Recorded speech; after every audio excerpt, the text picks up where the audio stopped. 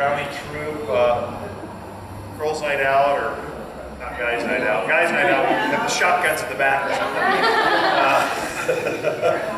Having fun after, so we've got some ideas. This is a trending, this is a big deal right now. Miniature garden kind of stuff. You know, brightly lit room or near the window. It doesn't necessarily have to be direct light. Direct light means you can actually see the disk of the sun from there. You know, that can be real hot. It doesn't necessarily have to be that bright, but bright filtered light. You know, generally indoors, it's going to be a filtered light situation of some kind. But these are plants that require, you know, higher light. So if you've got that, you know, that's great. There's kind of a loose rule in houseplants.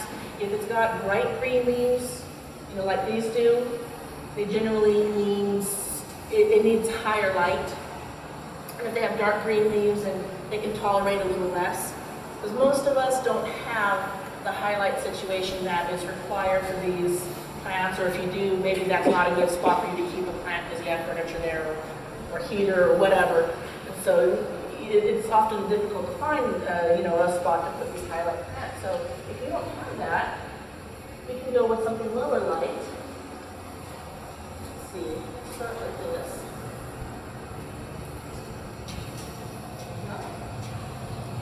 This is a goose lily right here. Sassafilum. That can live in medium light, which is what most of us have. Perfectly happy. There's a lot of plants that are very happy in the medium light range. The more light they get, the better they do flower. Anything that flowers does need light in order to flower. Okay, so if you have something like African violets, anthurium, here's some, this is anthurium right here. That's what I got here. I've got some cyclamen.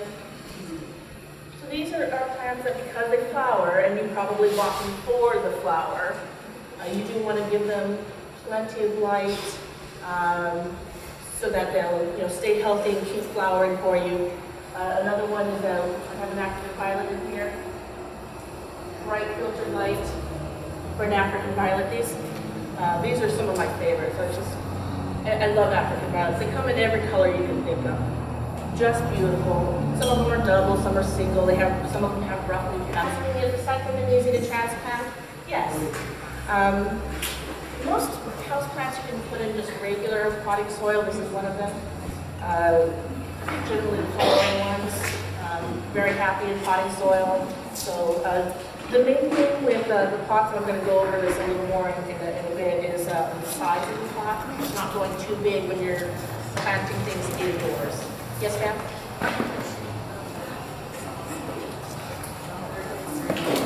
They're getting real leggy. Could be that needs it. She says her cyclamen's getting a little bit leggy.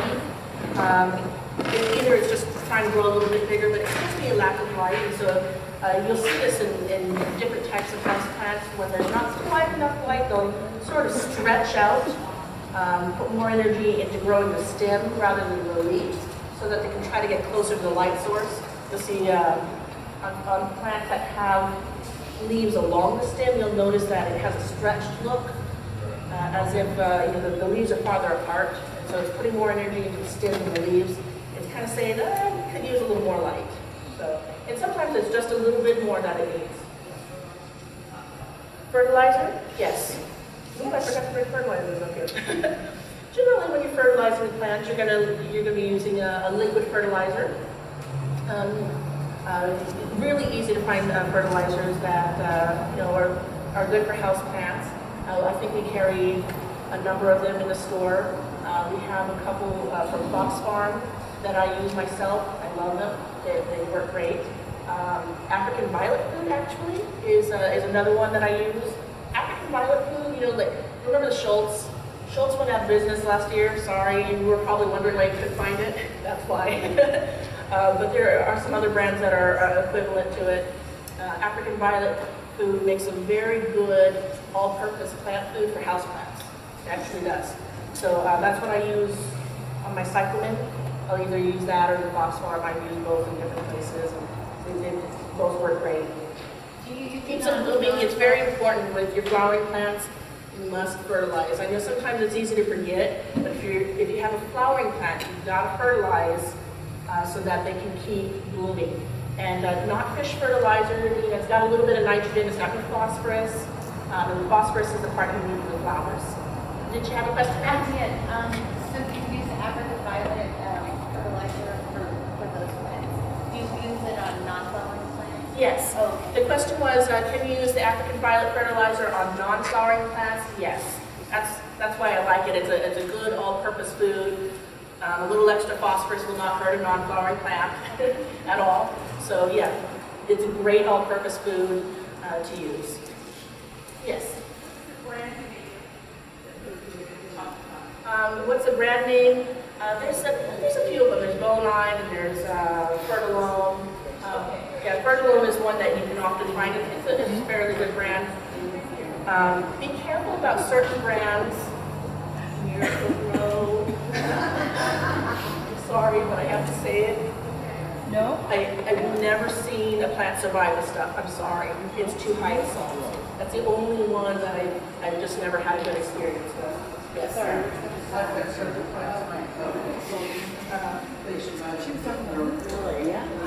Are you getting salt burn up? Is salt burn on real bad? Yeah, I haven't done that. Yeah. I don't.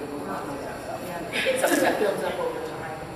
And sometimes it also has to do with how well they get bleached and things like that. But they do see a lot of problems with that one, so you be real careful. So, you know, a lot of this is going to be experience, you know, finding what works for you. And everybody, the way they water, the way they do this, the way they do that is going to be a little different. So, you know, there's going to be some differences, but, you know, that's just my experience. All right. I think what I'll do is I'll talk a little bit about salt burn. And you'll see this. What I did. Yeah. Basically, what ends up happening with plants is you'll notice that they'll get on the very tips, it'll start turning black and yellow. This one you don't see it on yet, but you'll see this almost all the time. And that black and yellow on the very tips is actually sulfur. It's generally just from the salts that are in the water. And then there generally are a little bit of salt in most of the liquid fertilizers as well. Not all, but most. And so over time it kind of builds up in the leaf, and it always gets deposited at the very end of the leaf, and that's what causes that burn. And so, you know, over time it builds up. So that's why you just kind of, if you notice that it's building up faster than usual, usually that means either the water or the fertilizer is a little higher in salt than usual. Yes?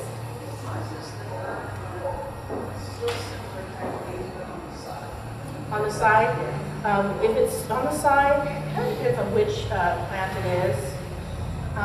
It can be an overwatering issue, or it can be an under. It can be both. It generally depends on the plant. Like for example, in philodendrons like this one, it's probably a little underwatering. But if it's, say, a dracaena, it's generally too much water, too frequent. So it can kind of go both ways, and it kind of depends on how it will go on the site. You kind of have to see it. Okay, so philodendron is one of those medium light plants. You don't want to put it in the dark, but you just want to kind of keep it. You can give it some light, but it doesn't necessarily have to be right in the window. So it's a really good, versatile plant. This one is one you don't see around very often. It's called autumn. The new leaves come out in that sort of fall color, like a fallen leaf. Very pretty.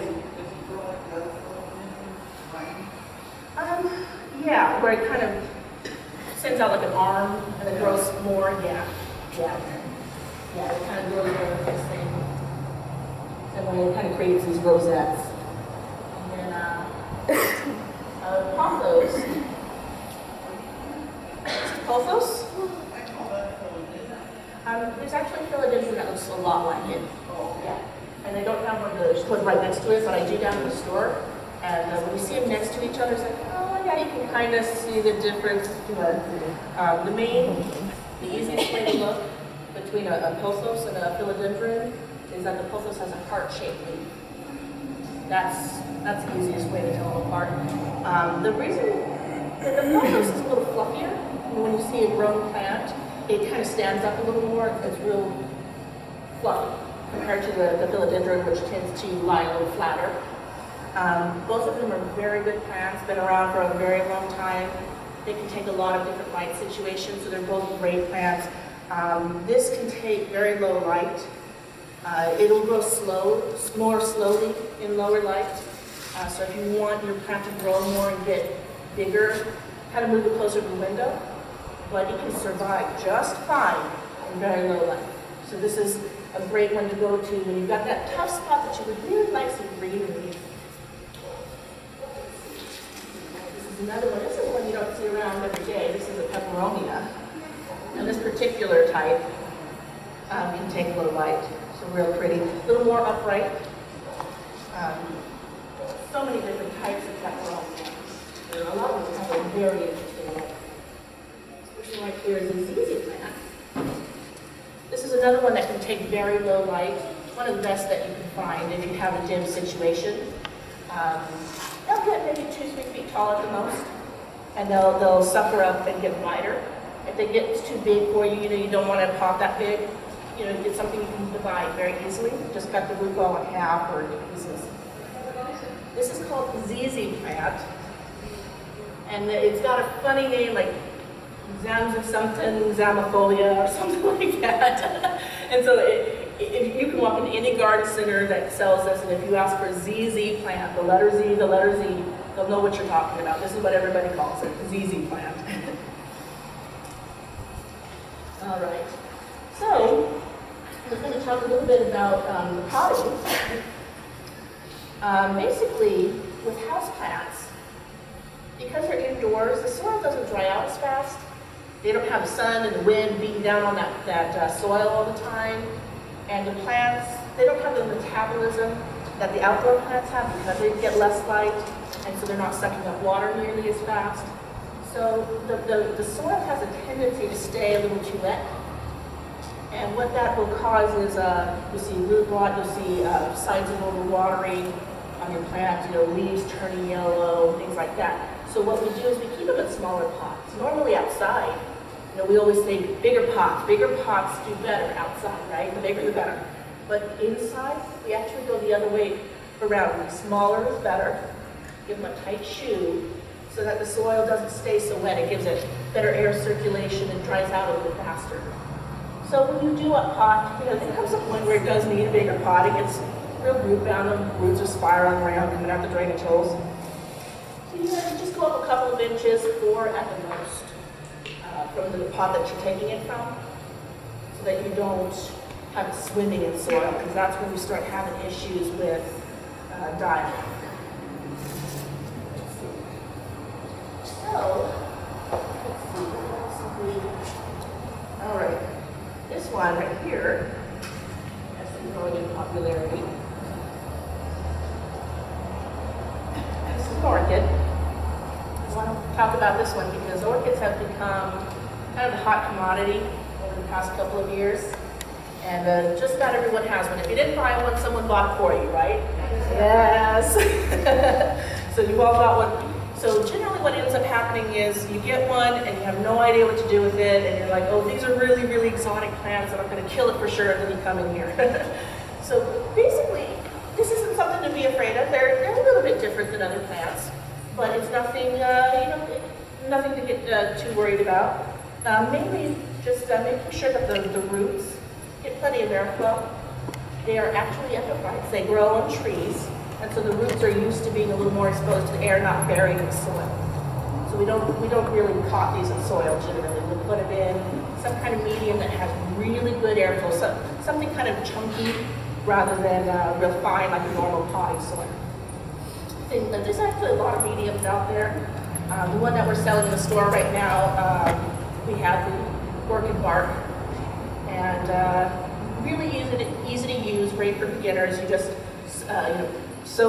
take a whole pot and soak it in water, for a little while so that the bark can kind of absorb that water.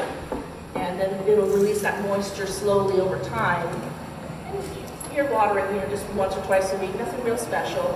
So that's just the main thing, is just making sure that the roots get enough airflow.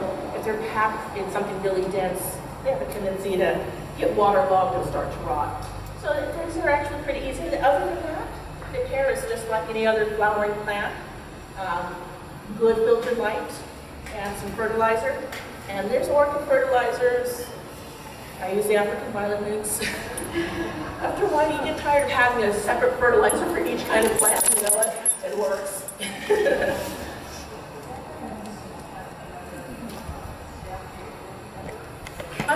Yeah. It's I've got one at home right now that is. I left the old stem on, and it's got stems coming out along the old stem, plus a new stem coming out, and growing pretty quickly. So yeah, they'll keep growing more stems. And another question I often get is, you can cut that stem, you can cut it part way back, you can cut it all the way back, you can leave the whole thing on there. There's not a really hard, fast rule.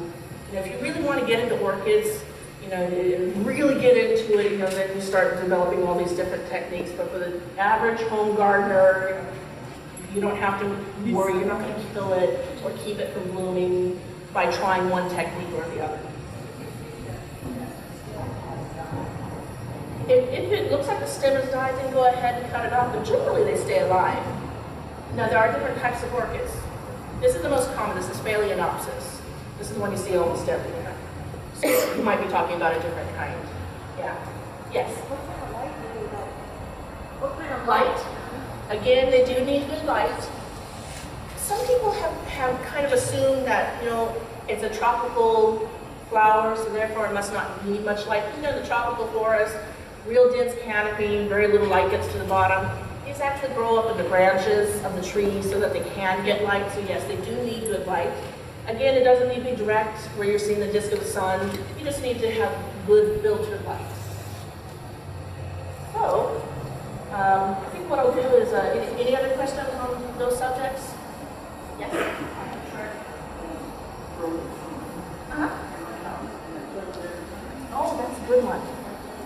She said she's had trouble with ferns, and that is not uncommon in this area. The reason being is ferns, they like humidity. It's just a fact. Where they grow, they're used to getting a lot of fog and mist off the ocean or a lake somewhere. They love humidity. Here it's so arid. It's Arizona. Half the time you have no moisture in the air. It's like 0%, right? So these ferns can have a little bit of trouble with that. They're not getting, they end up just drying out. I find that the bigger ferns do better, or ferns that are grouped in with other plants. They kind of humidify each other. They kind of hold in moisture in the air a little bit better. And so if you're having a little trouble, there are different ways to take care of it. A pebble tray that water can evaporate out of, kind of humidify it. They do great in bathrooms. They only require about medium light, so they don't have to have real bright room. That was a very good one too. Yeah, so you're always going to have a few plants that seem a little finicky at first until you understand what their needs are. This is another good example of that.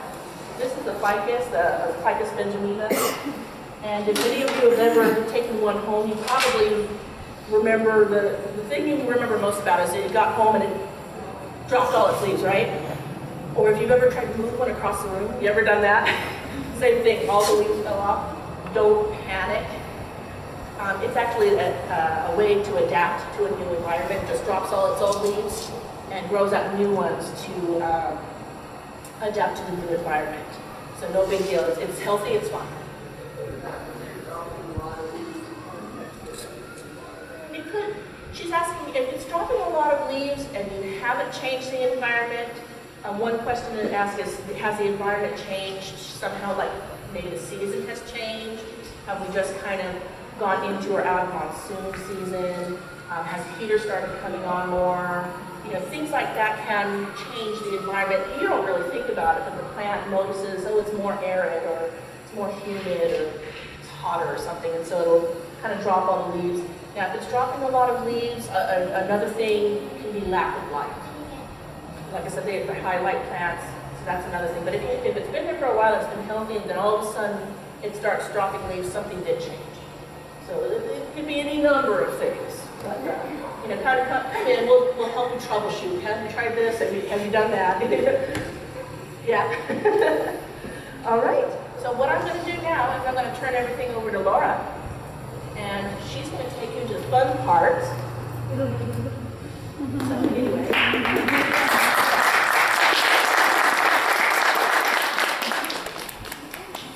Who's ready for a little gardening? So most of you are here because you saw the article or saw something on Facebook or somebody told you and you're thinking, wow, that sounds like a really easy, good idea. So a miniature garden, technically if you're going to go into showing and competing, a miniature garden is to scale, much like your model railroads. You have your O gauge and you have your N gauge and whatever, I don't know, I'm not a railroader. But it's very particular as to size. We're going to loosen that up. We're not going to be a stickler about the scales. Doesn't matter here, we're just doing a small garden. So we're calling them miniature gardens or fairy gardens or a tabletop garden or whatever you want to call it kind of garden. The neat thing is you can put it anywhere you want. Think about where you want to put it. Do I want to put this on my desk? Do I want to put it on my kitchen table as a centerpiece? Do I want it in the office? Do I want it hanging on the wall in the bathroom? That's going to kind of determine your light factors, and as Ella brought up earlier, light is an important factor as to what kind of plants you can use. So if it's inside, outside, whatever, that's going to kind of set your palette as to the plants. So you've got an idea where you want to put it. What do you want to put inside? Do you have a picnic basket? Do you have a pot that you like? Do you have something that's really special to you? An old pair of cowboy boots? I brought a pair of my old boots in. They're just too cute to throw away. So I thought this might make a cute little garden. You can stick some succulents in it. I think I'm too loud. Okay. So anything you can plant in. The main thing is you got to be particular with your container as to what size of plants you're going to put in there. So something like this is pretty small, so I need to have something little. The other thing is I don't really have any drain holes in here. I could drill some holes in it if I wanted to, or I could put pebbles or something in the bottom that'll allow a place for the water to go and plant succulents or something pretty dry on top. So if I add just a little bit of water, it'll get them moist, and as this evaporates, it'll keep that soil moist for 3 weeks maybe. So we're going to start out with a container, and I don't know if you guys have a container you like particularly, but since this is easy to hold in my hand, I'm going to kind of start with something like this. And like I said, you need your drainage. So if you don't have holes, you put something in the bottom where the water can collect to keep the plants up higher out of it. So we'll fill it probably about to the ankles, the boot, and the top part we'll put soil in. Now, selecting your soil, again, depends on the type of plants. If you're going with succulents, you want to use a cactus mix or something with really good drainage. It's a chunky soil. Got lots of gravel with a little bit of fine particle in it. If you're going to go with something more like a leafy houseplant, then you can use a houseplant mix, an orchid mix, you can use an African violet mix, or just general potting soil. But the thing is, you don't ever want to put dry soil in your pots. Dry soil doesn't hold water. It runs right past it, and then you'll have pockets of air that are dry, that will run in the roots, and you'll have pockets that are waterlogged. So we want to decide, is our soil good enough to use? If you grab a handful of that soil and squeeze it in your hand, does it slide through your fingers? Or when you open your hand up, does it hold into a little ball? If it holds into the ball, it's perfect. If it slides through your fingers, it's too wet, and when you open your hand, if it crumbles to pieces, it's too dry. Very easy rule of thumb. I'm going to come over here and have our trash can full of soil. So I'm going to grab a piece from the middle, and see I have it in my hand, and I'm going to squeeze it together. See how it's kind of holding shape, but kind of falling apart? Can everybody see that? It's a little dry. But over here on the end, where there was some moisture, see how I got it and it's holding shape? This is ideal to plant with.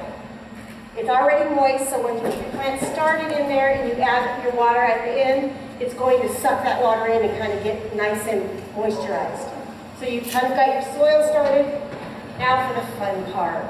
We got our dirt, we got our container. What do we want to put in here? Well, I like the colors in here, kind of purpley, kind of pinkish or whatever.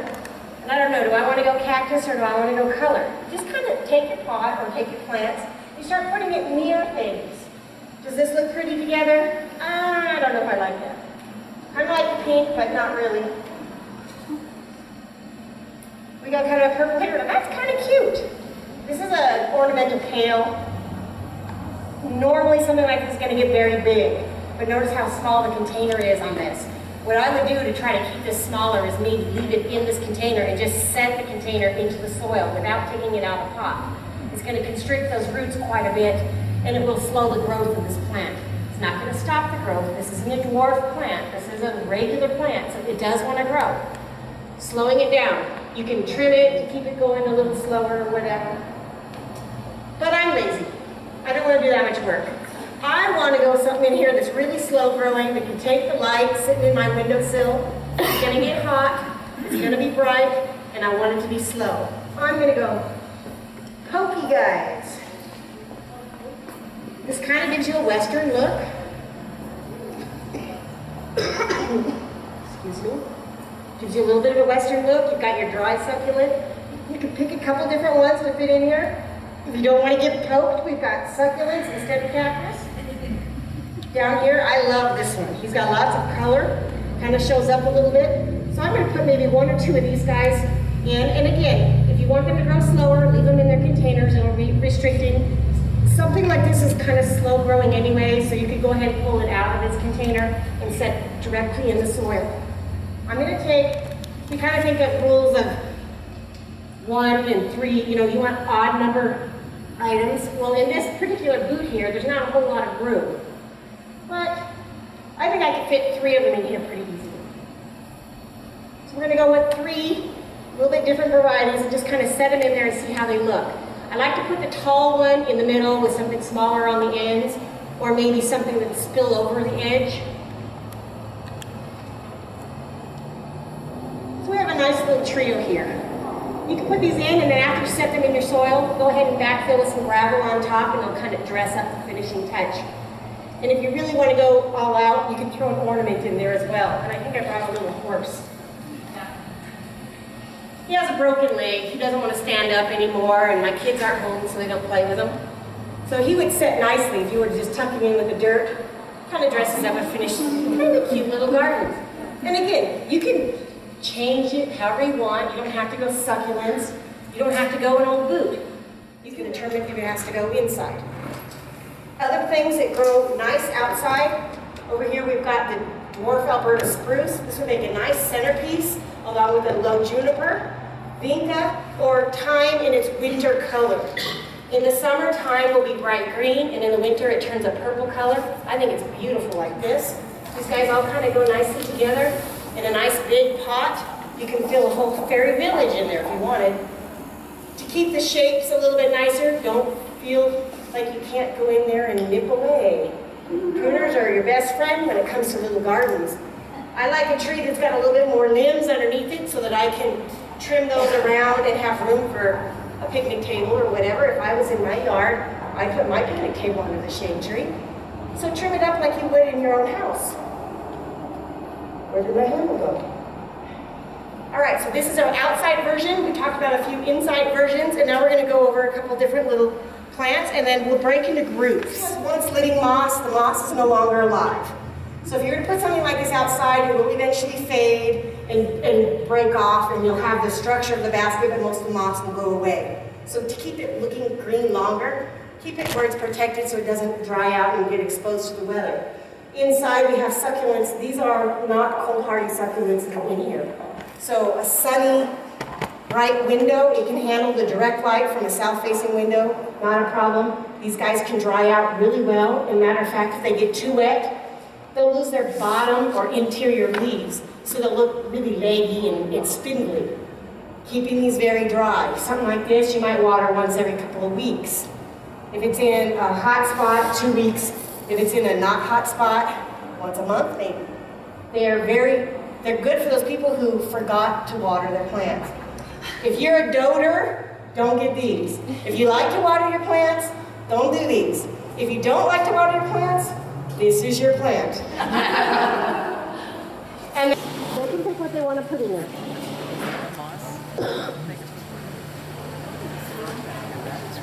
That's beautiful. Go ahead and just Look at this one. That's the one. Not afraid to do it. That's my mini me.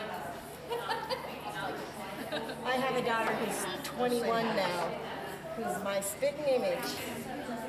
I look at her now and I go, to be young and thin again.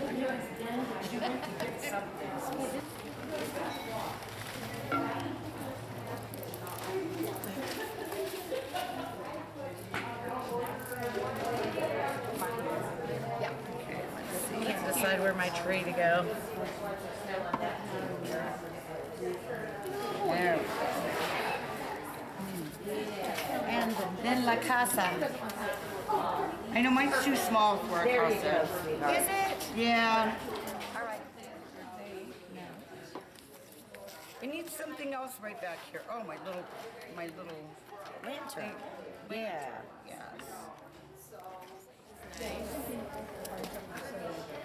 And you're welcome to take your pot over there to put this stuff in it. It's okay. I'm not going to add any more water to it just yet because it's a little muddy on one side, but it's kind of dry here. I would use a mister. Oh, they've got cars in there. Wow, there's lots of stuff in that one. Who did this one? I did. You did. That's really neat. Kids work together to do that one. We'll just have them put the tickets in. Yeah, that's what I did that way. That's easy. That way we don't have to find enough pots. Oh, how cute. Very cute. All right. Oh, those can go very Now stand up and show us your wings. Okay. Has anybody not voted yet? I have one. You can put them in. Oh yeah, in the tall blue. I've got it in a really big